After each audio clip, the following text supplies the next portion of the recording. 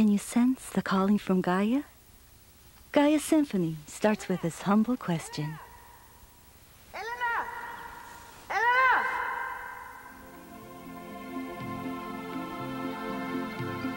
For over 30 years, Daphne Sheldrick from Kenya has been taking care of baby elephants whose mothers have been killed by poachers and returning them back to the wilderness. She speaks about the wisdom and compassion of elephants. Shigeo Nozawa from Japan has succeeded to raise a giant tomato tree bearing 15,000 fruits without any genetic manipulation nor special fertilizers. He speaks about the mind of the tomato and her infinite vitality.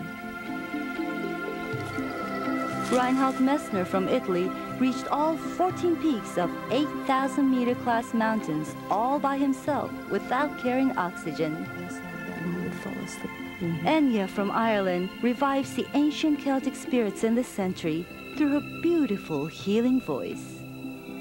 This is a picture I took of Dave. Russell Schweikart from America, an Apollo 9 astronaut, shares the touching beauty and the fragility of the Earth as he saw it during his spacewalk.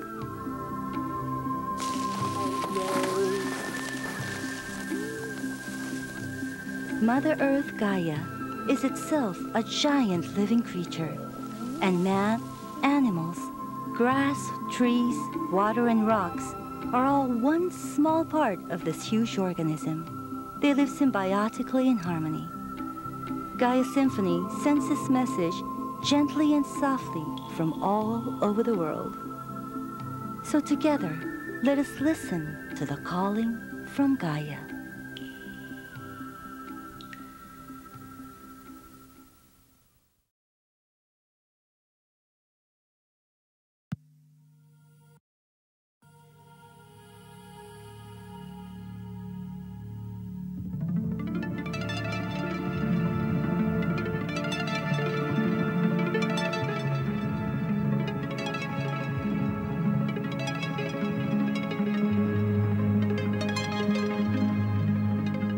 There was once a time when people could communicate with flowers, trees, birds, and whales.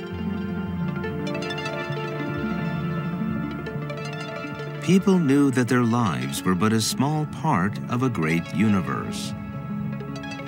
They revered the sun, respected the moon, inquired of the wind, prayed to fire, were healed by water, and rejoiced with the earth.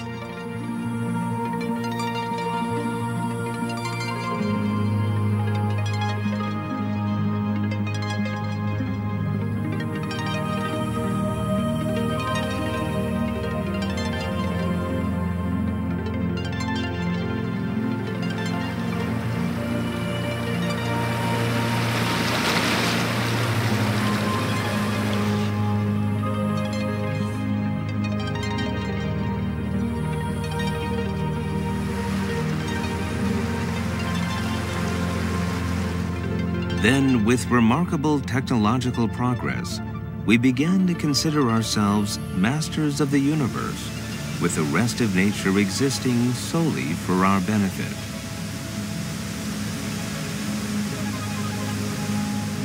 We rapidly began to forget the very language that once enabled us to communicate with nature.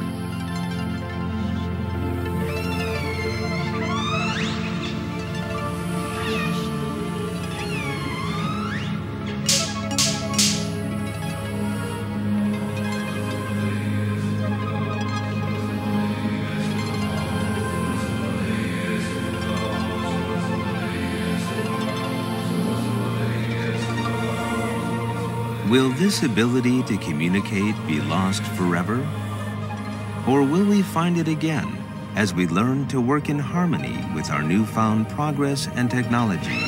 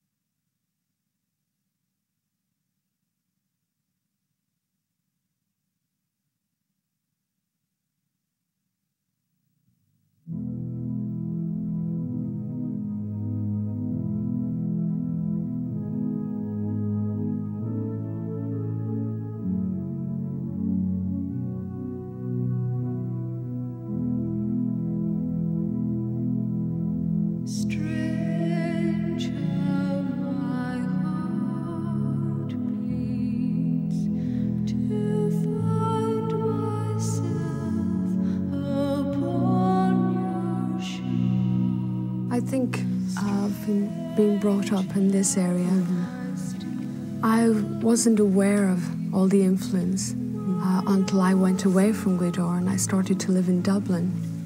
And especially when I started to compose music, I discovered that I was using the inspirations and a lot of the scenery and a lot of my time I spent here growing up has started to evolve from the music that I'm composing. So it is very important to me, but again, it's not something that I was very aware of while I was composing. It's only afterwards, when I listen to the music, when it's finished, that I can hear all these feelings through the music.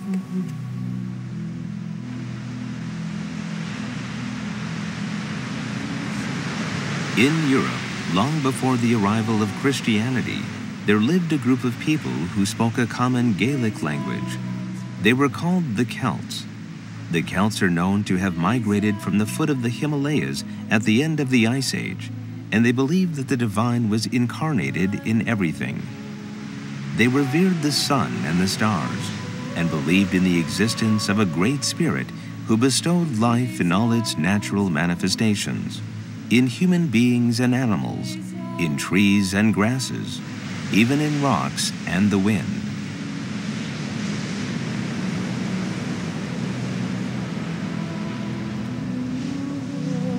Driven out by the Germans and Anglo-Saxons, the Celts fled westward until they reached the west end of Europe and settled in Ireland.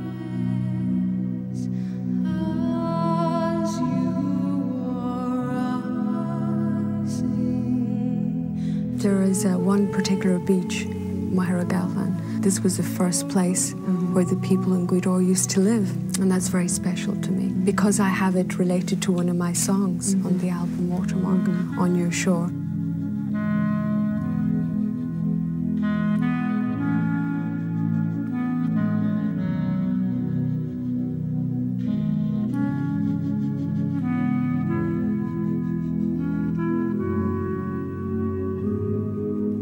Especially my grandfather, he was a great storyteller. From when I was a very young girl, I would sit and listen to him when he'd come back from school.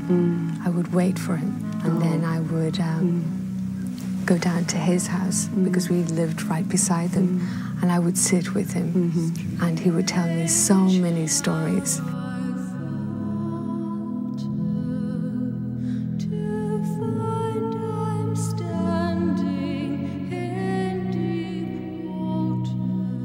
But I used to sit and listen, and then I would fall asleep. I like to see myself as the modern Celtic composer.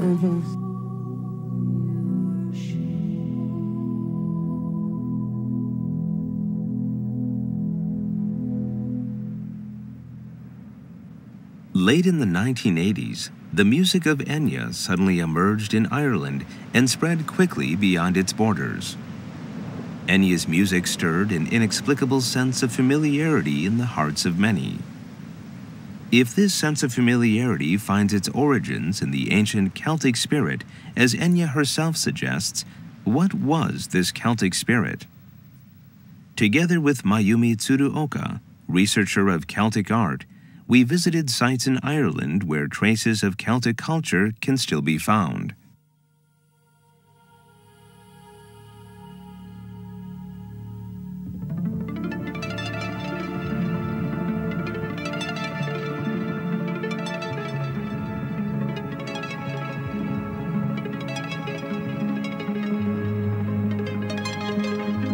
Numerous relics of swirl hieroglyphs engraved on giant stones can be found in places that the ancient Celts revered as sacred sites.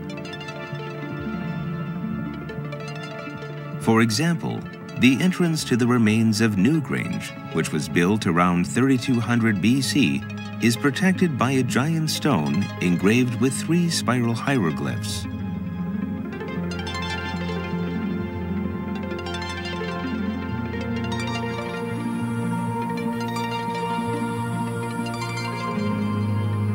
The interior of the chamber, where some say the souls of kings commune with the universe, was designed such that the sunlight at dawn on the winter solstice enters through a small opening at the entrance, travels down a narrow 30-meter corridor and into a small chamber far in the back.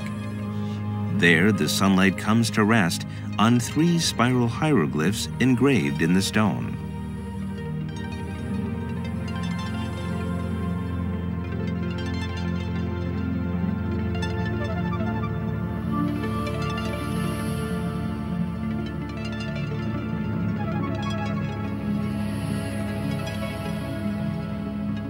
ケルト的な思考っていうのは一見渦巻きのようにね遠回りで全く瞬間にこう湾曲するわけですから前が見えないわけですね。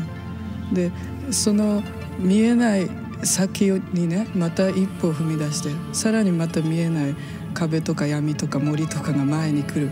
しかしそれを非常にワクワクその見えない世界を非常に感じて、そして闇の中にいろんなイメージ円矢の音のようにどこで切れるともないピリオドがないですよね。しかしその繰り返しというのは二度と同じそのなんですか円周の上をたどらなくて、聞いたものがなんかその船に乗せられて今私たちがいる世界じゃなくて。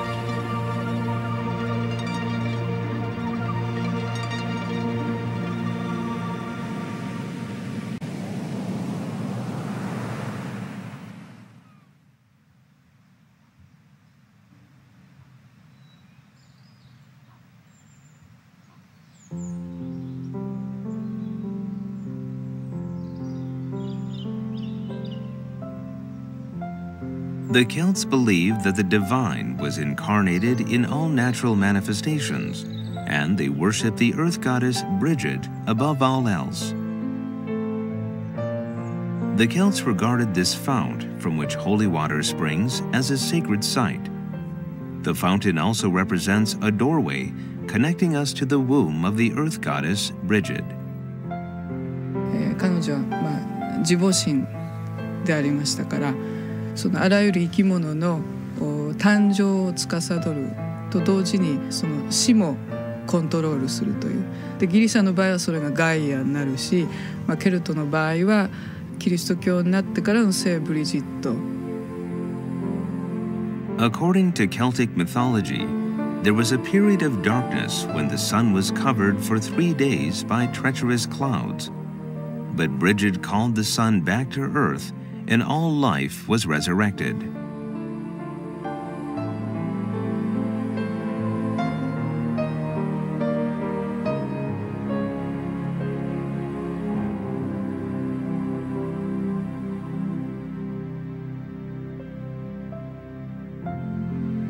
Although Bridget now appears as a Catholic saint, an engraved Celtic spiral is clearly visible at the center of her cross.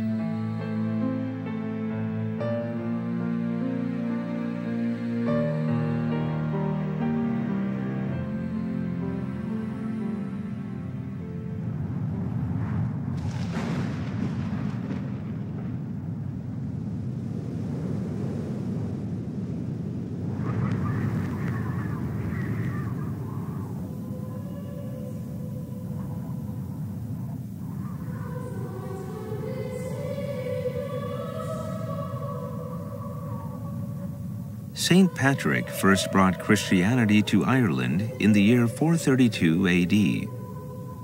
At that time, the Hill of Tara was the Celts' most important sacred site, a holy place in which supernatural beings manifested themselves in physical form.